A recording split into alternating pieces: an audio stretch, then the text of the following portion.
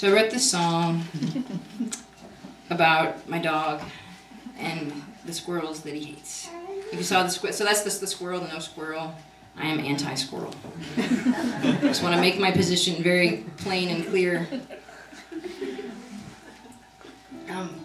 But I want to teach you guys oh, thank you. But we're going to make it a little sing-along. Because it kind of lightens the blow of some of the violence in the song. Well,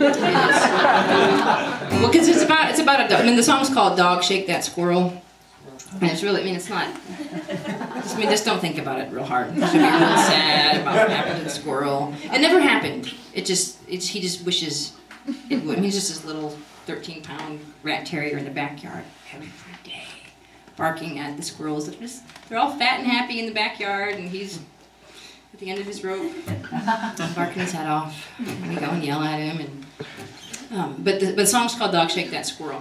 And well, actually, I sang this song in Boston at a open mic night in Harvard Square, right across the street from Harvard University. It was in a vegetarian restaurant / food club. Yeah, I didn't think about my audience before I played the song. It flopped hard. I mean, it was so I did song 23 and everybody loved it. And then I played the Squirrel Song, and the highly educated liberal vegetarians did not care for the song where the squirrels died. So, but we live in central Pennsylvania, and I got a squirrel in my freezer. So, not by choice. My husband. Oh, I probably shouldn't have told you guys. My husband had squirrels. Shoot. Okay, well, secret's out of the bag. So I want to teach you the chorus so you can sing along with me and sing real loud. So it goes like this.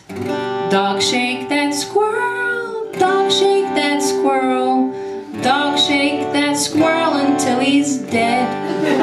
Okay. Put him in your mouth, shake him north and south. Dog shake that squirrel until he's dead. It's not hard, you got it. I guess we'll sing it all together a couple times, get you used to it. Dog shake that squirrel, dog shake that squirrel. Good.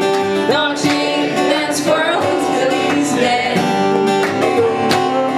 Put him in your mouth, shake him north and south. Dog shake that squirrel until he's dead. Wow, you guys, you definitely, I've taught this at many concerts now, and you really win the prize for best singers ever. I did at the American Legion last week, and I mean, beer was only $1.25, and they weren't.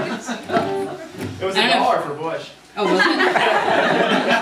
So I don't know if they had too many to be able to sing well, but you're doing a fabulous job. It's all cheap wine.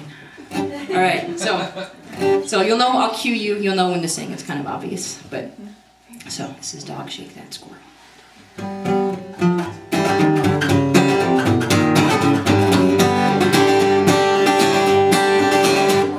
My dog is a squirrel hater, a hunter to the core. Squirrels are his arch enemy, and he has declared war. Every day they taunt and tease, it's his fantasy to make them pay and shake them dead and cause fatalities.